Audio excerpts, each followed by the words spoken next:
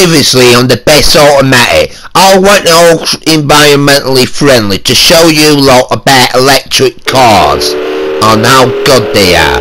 But unfortunately, Captain Gorgeous tried to muscle in, but he's a bit of a prat because he kept on crashing his. No, I didn't. I mean, you kept on crashing yours. Look at there. So, I'm proving they were nice and safe, but the point is, what we were seeing there is the insurance investigator needs to investigate about the murders, but unfortunately she's trying to interview the GIMP for interrogation. Yeah, that was the one on the left. So, we averted doing this challenge by using rocket vehicles, because Captain Gorgeous here, with his green mobile, put a rocket engine on. Like he's gonna sort us all out, not to burn rocket fuel, and all the aeroplanes in the sky will have to be paper aeroplanes or gliders. No, I didn't.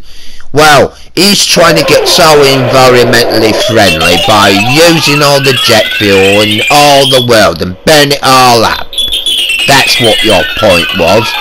No. Anyhow, I won that challenge.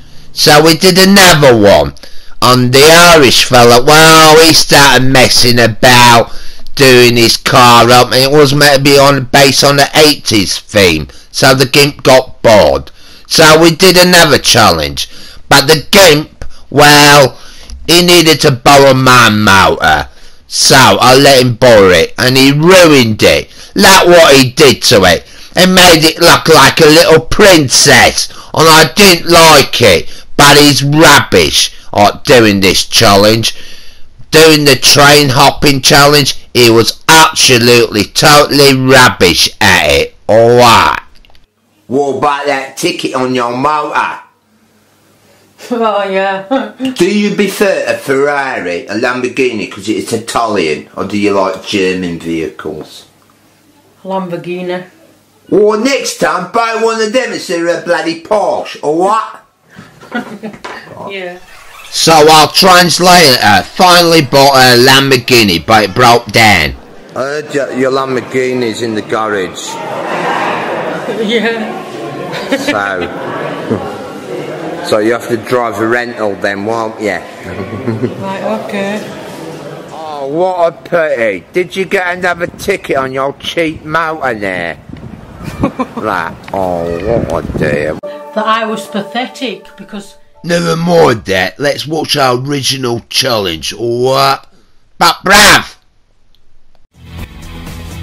What do you mean previous show? Nobody won that train hopping challenge. You didn't even get on the train.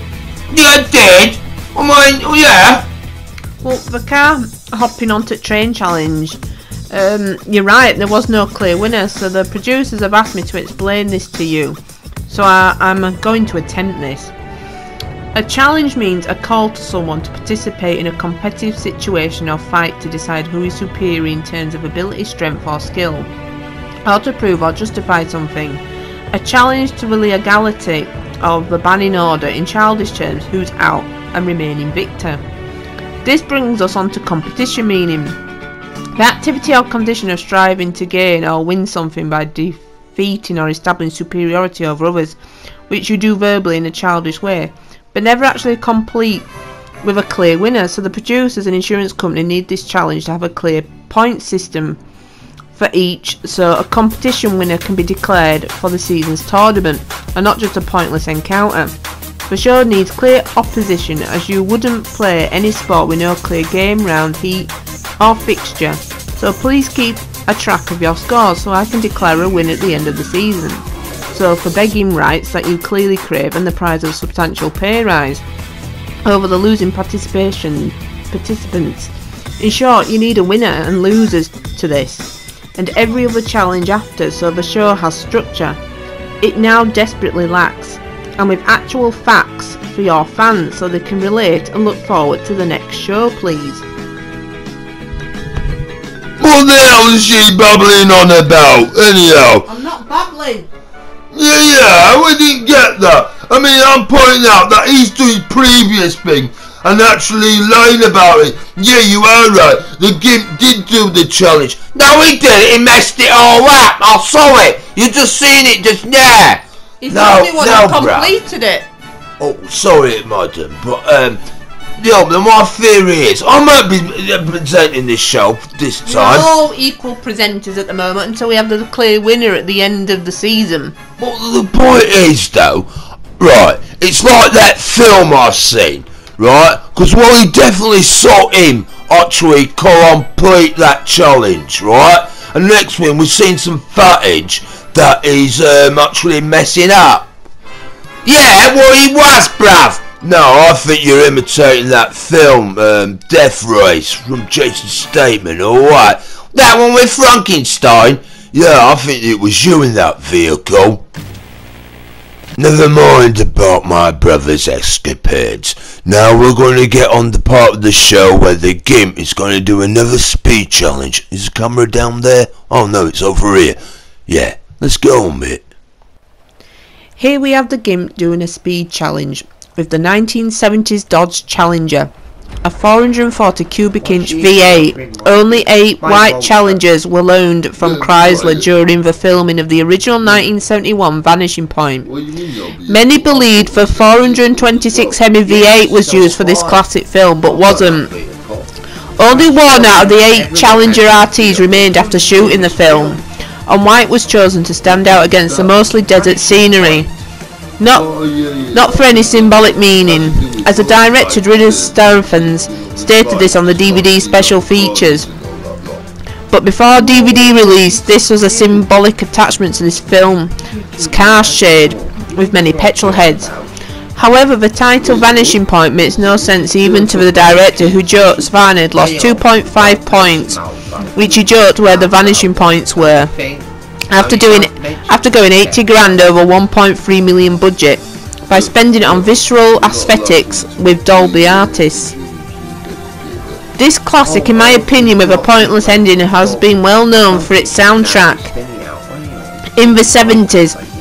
I have, but I'm trying to ignore you. But in 1997, the British rock band Primal Scream released their Vanishing Point album, conceived an alternative soundtrack to the movie, as in one desert shot, it showed the Challenger as right-hand drive. So this movie has an effect on music, from gospel to influencing Guns N' Roses' 1991 album, Use Your Illusions 2, in the Breakdown song. So check out this beloved petrolhead movie, and if not a fan of pointless suicides, then check out the movie's music influences. Now, Gimp, you haven't contacted my office to cooperate with the investigation. Why? Now to explain the other challenge we're going to do. Yes, please, but as soon as I need to point out, as soon as I ask the Gimp a question, he logs off, and this is something I will have to report to my underwriters.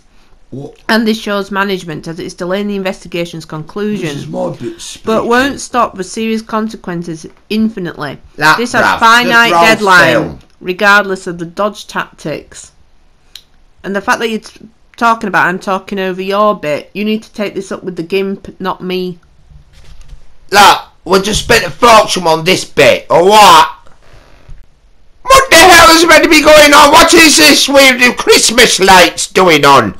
Look, we spent a fortune on this to demonstrate our challenge, right? We're doing the Vanishing Point challenge, right? So, we're going to a convenience store. I'm doing the challenge first, you know. I'll explain it better than you. So, I rob a convenience store and go around this lake as these little weird Christmas lights are explaining. Yeah, well, it costs a fortune to pack these lights up because it's coming up to that time of year for everyone. Yeah, Christmas. So you'll be opening all your presents and all that lot, and it'll be nice and sweet. Never mind that, bruv. I might be presenting this show. Oh, now we've got stupid little Christmas lights on. What to explain about going round a blaming lake? Yeah, but I spent a fortune. Whose fortune did you spend? well, the quite effective. Well, she would say that, wouldn't she? right, I'm going to simply explain our distracted with Christmas lights. Now, the point is, when I rob the shop for for the plastic bag. I got to destroy many police cars, as I do. You mean for a plastic bag? No, this is what the keeper gives me. A plastic bag. I mean, it's worth money, you know. So you're destroying all the police cars over a plastic bag you would be charged 5p for in Scotland, Wales, England and Northern Ireland. Which seems mean when all the retailers by law can't include bag charge under their profits. Instead it goes to a good cause of the individual retailer's choice. So stealing a plastic bag is taking 4p from a charity box, as 1p is for the bag's manufacture and distribution. In the first year this made 66 million donated to charity in 2016 in its first year across the entire UK. And I think also what you're trying to explain with the Christmas lights is you're going all the way around the lake after robbing the shop, destroy as many police cars as possible until you return all the way back to the scene of the crime. Well, I might want a 10p bag. Why would you steal from a charity? I got the idea what happened in Vanishing Point. He felt guilty. That's why he crashed in them bulldozers, because he robbed from a charity. That didn't happen in the movie, you idiot. He didn't have a plastic bag. Look, fellas, you just missed a police car crashing. Since when? I didn't see no police car crashing at all. There isn't one. I'm keeping an eye on it. Look, mine's on the left-hand side. Why you put your point system as 0? Look, there's plenty of police cars crashing. The one on the right is the actual count caught on film, you know, one with evidence, not something from your perspective. Look, there's 4 of them with crashed there. No, that's just a bit of fender bending. Not right off. Look, alright, we'll give you that one. That looks like it's gonna crash. Yeah, that one. No. That one's right. There's 7 police cars would have been destroyed. No, only one. No, only 8. There's only been one. Into each other. They've damaged themselves by crashing into each other. This is about how many you can destroy. Look at my skill. Look, another one crashed there. No, it didn't. It just bumped into a thing. Look, it's movie quality police car chasing. You know the police crash all the time in the movies. We'll give you that one because that rolled over. No. Yeah, you're only on 2 so far. I ain't. I'm doing a lot better. You just been not paying attention listening to you about the plastic bags. No. Look, another one's crashed there. That even a police car, that doesn't count. Yes, it does. That one crashed. Now, go on. The 13 police cars want to crash there. I clearly have to keep a close eye on the point system because you clearly can't do the maths yourself. This is about how many to write off, not how many crashes caused by the actual police crashing into themselves. You've got to write the police car off. That's the challenge. Yeah. Well, we didn't have that written down, did we? We just had this map with weird Christmas lights. You said you wanted to take control of presenting the show. You didn't want me to do that. Wait, that was meant to be me. It was my turn to be doing the show. Yeah, but look, it's me what's doing the challenge now. So it should be me doing it. No, things are getting complicated, or what? It's not complicated. It's basic maths. No, I think you're getting it all mixed up, alright? I mean, look, it's 5 police cars we've seen crash, alright? Look, fellas, you just keep not paying attention and look, I'm doing my hardest to get around it. Look, another one's crashed.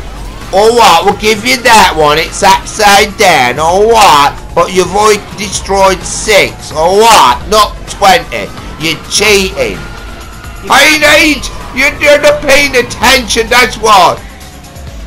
Look, it's like I came into it about on film, it doesn't count. I just realised something, you know, on your previous thing. Yeah, what about it?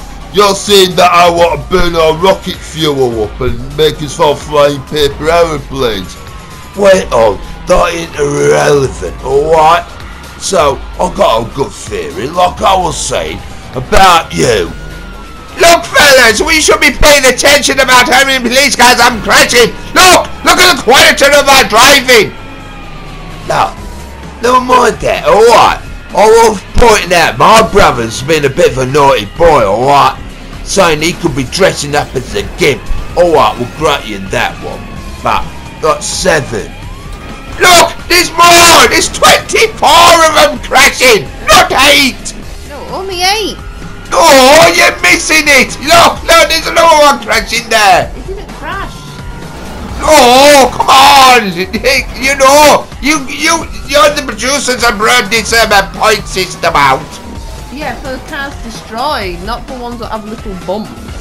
I mean, you're going to include that one as well? Yes, that one. Oh, I will give you that one. Yeah, bruv, what are you on about? What were you trying to get at? Well, the thing is, right, what I'm trying to get at, right, and you know very well that I think you've been dressing up as a gimp. When you did that previous with the train up in bit, we all witnessed, didn't we, that he did it alright. So, I think you're trying to fake it. Now, bruv, what are you...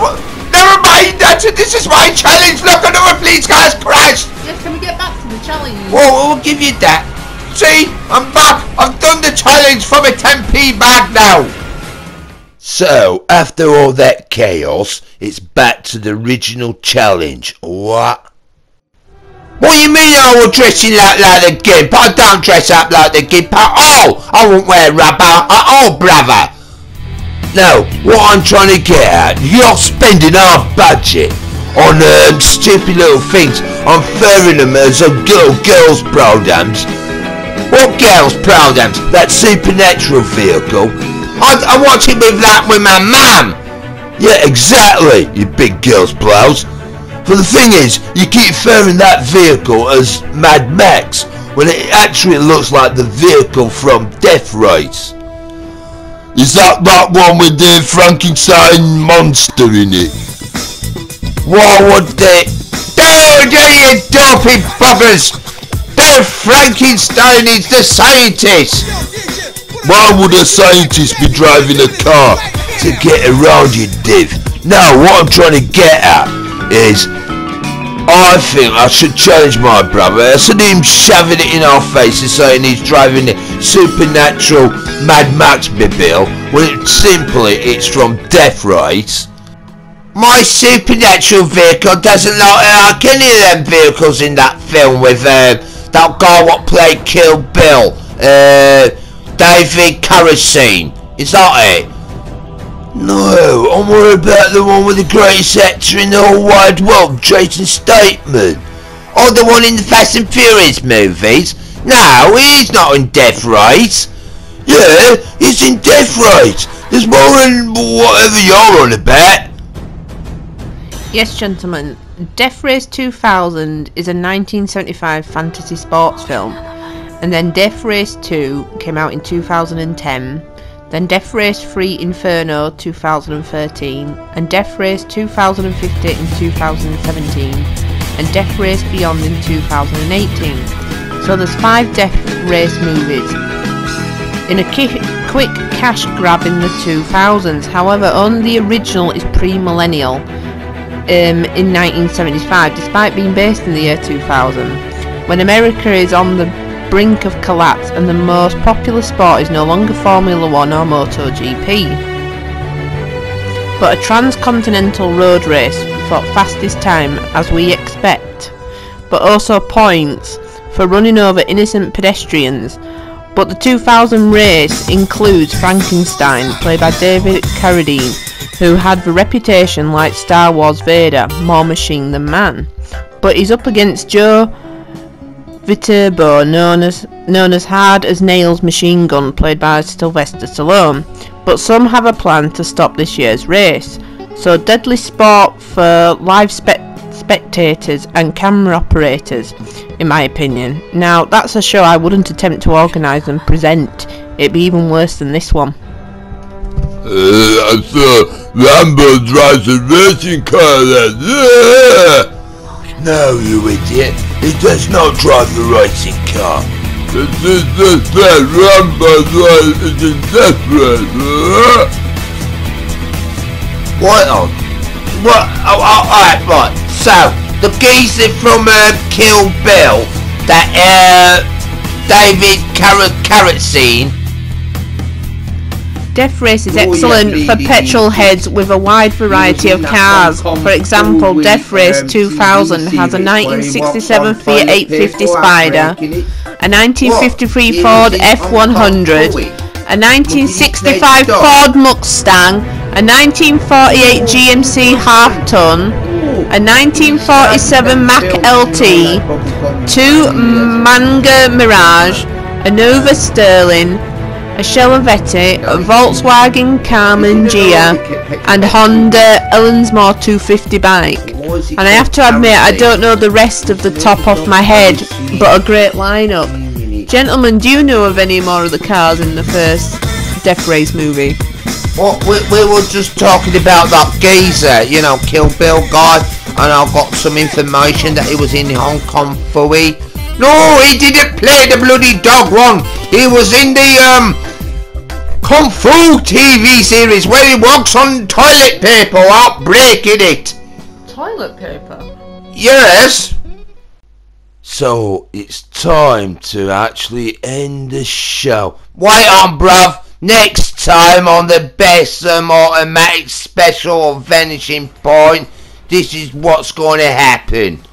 Wait on, it's my turn to end the show, bruv. Start interfering. Who wants to know what's going to happen next time? Who says that's going to happen? So, on that note, on that fried sausage, it's time to end the show. Bye, have a great time. Bye, Melissa, that's sweet for me. Goodbye. I'm crazy, but